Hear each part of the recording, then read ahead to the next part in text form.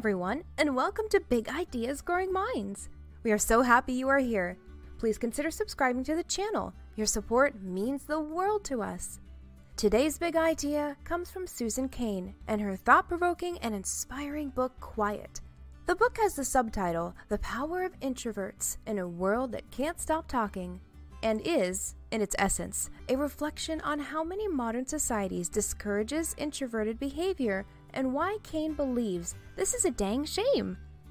Throughout the book, Cain celebrates the qualities of inner strength and resilience that introverts possess, offers fantastic insights into how different personalities are hardwired, address the problems faced every day by introverts, and shows us how to overcome them. Let's walk you through the key insights from the book. Key insight number 1, introverts versus extroverts. According to Cain, our lives are highly impacted by where we fall on the introvert-extrovert spectrum, a preference both defined by our very nature and by our external influences in the form of cultural preferences and personal experiences. There are many differences between extroverts and introverts. As a general rule, most extroverts would rather talk than listen. They relish company, and their outgoing, vibrant nature draws people to them.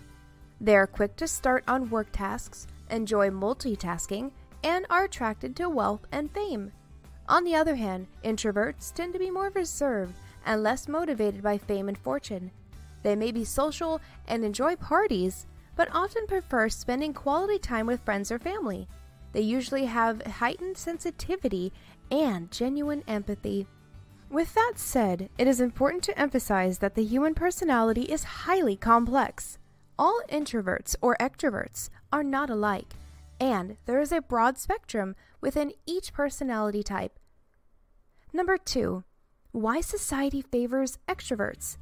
In the 1920s and 1930s, as corporate America flourished, people's fascination with movie stars grew, and the influence of advertisements became stronger, and so began the shift from a strong societal focus on character to an even stronger focus on personality. This shift brought with it a culture where people assessed each other more on their personality than their morals.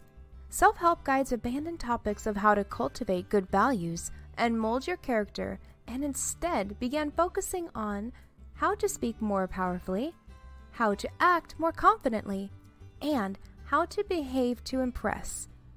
Great power came from having a great personality, and your demeanor and reputation immensely affected your success both in society and business. Society started valuing extrovertism as the preferred personality trait. People who talked a lot were considered more intelligent, capable, attractive, and interesting.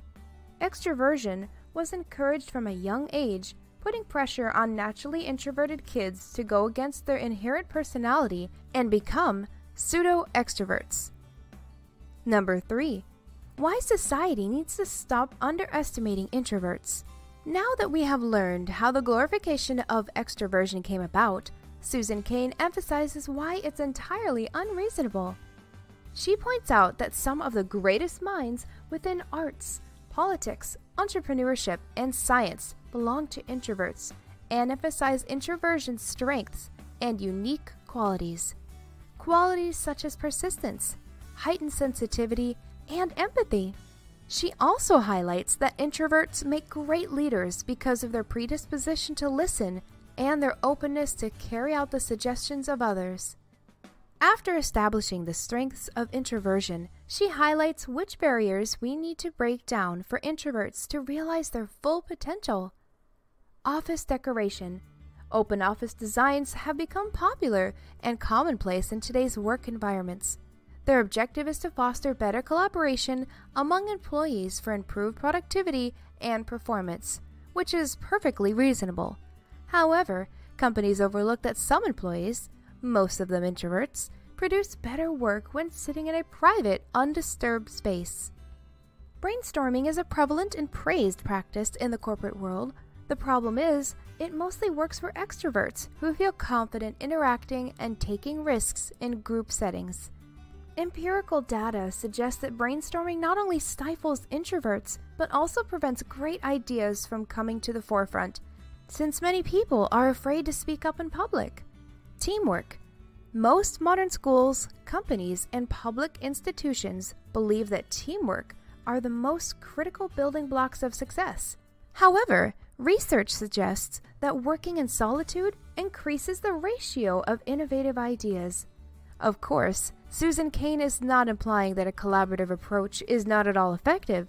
She simply suggests that the collaboration must be adjusted to cater to both extroverts and introverts. Let's end with this quote. "The secret to life is to put yourself in the right lighting. For some, it's a Broadway spotlight. For others, a lamplit desk. Use your natural powers of persistence, concentration, and insight to do work you love and work that matters. Solve problems, make art, think deeply." And there you have it. Quiet by Susan Cain in a nutshell. We hope you enjoyed this video. If you did, please remember to give it a like. Take care and see you soon.